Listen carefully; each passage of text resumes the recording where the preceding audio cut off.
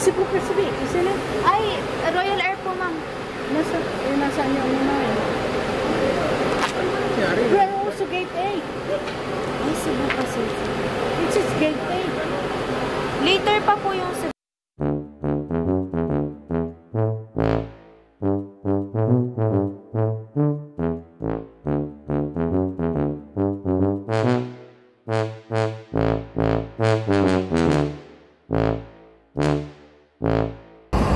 Morning. So, nandito po kami sa Royal in Katiklan and we're going to Boracay. So, first time to board Royal Air and let's see what they have to offer. So, later na.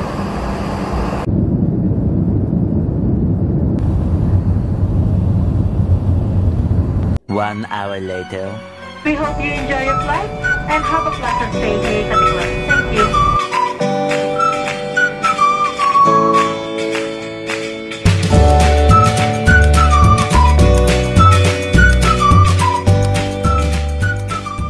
Good afternoon everyone. So nandito tayo sa Boracay sa Station 3.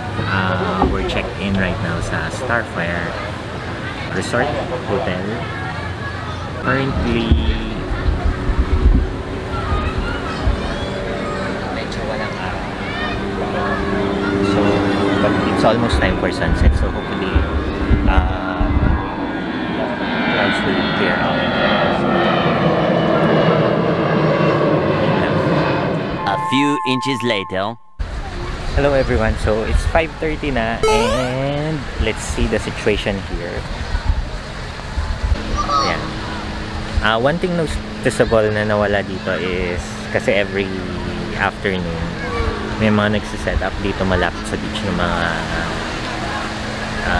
bars, buffet, but right now wala na siya masyado.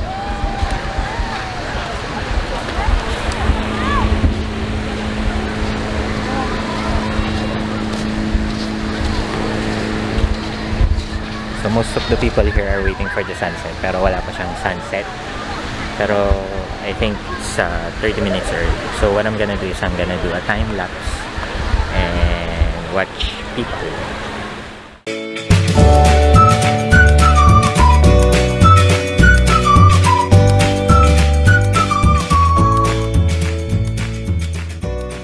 Day 2. Good morning guys.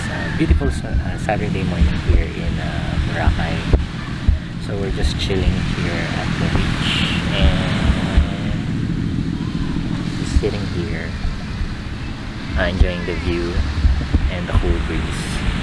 So ngayon what we're gonna do is we're gonna explore a little more Boracay. We might go to Puka Beach.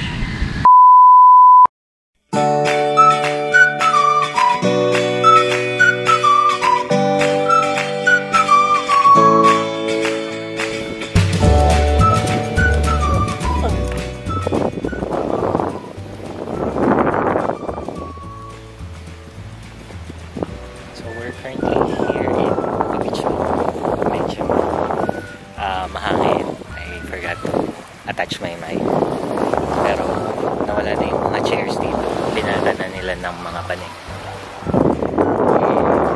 The water here is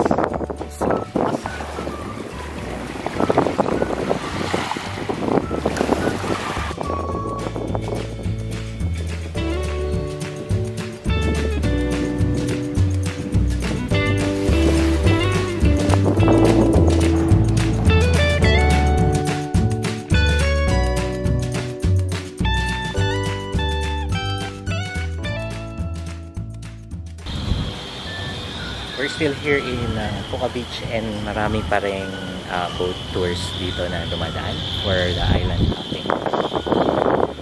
So kanina nung we're the only ones who were here. Pero nag-stop over yung mga bangka. Pero saglit lang naman sila. So we'll take a look at some of them.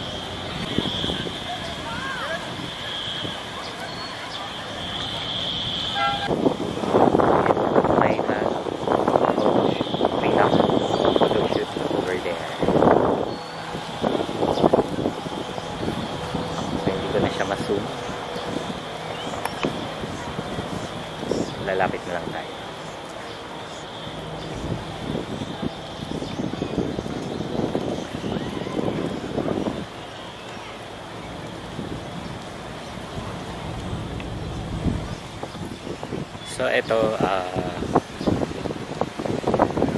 bali, babalik na kami sa Station 3 para mag-early lunch since we were here for quite some time now. And then, we may go to Ilig-Iligan, but maybe, ayaw ko, depende.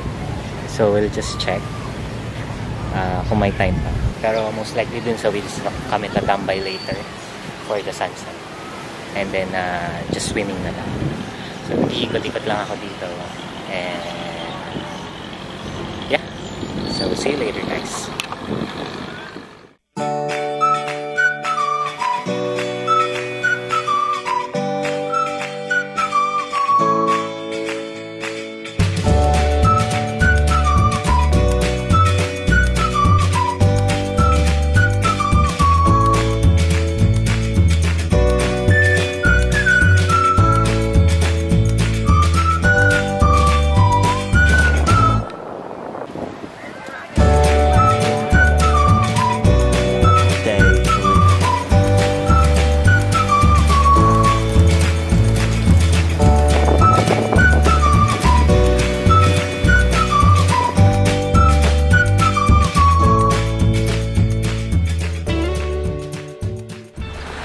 Good morning! Nandito kami sa Station 3 and last day na namin dito sa Boracay, and we're gonna leave soon.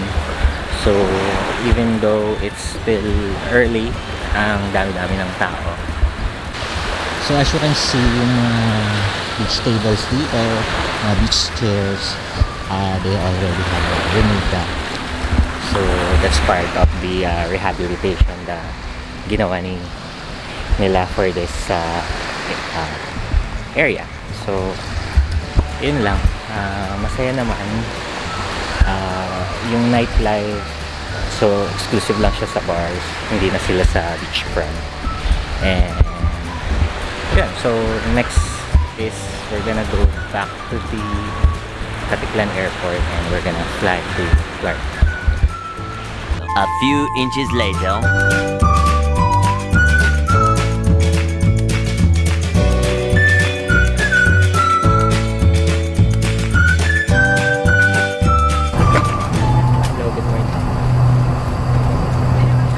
Nandito na kami sa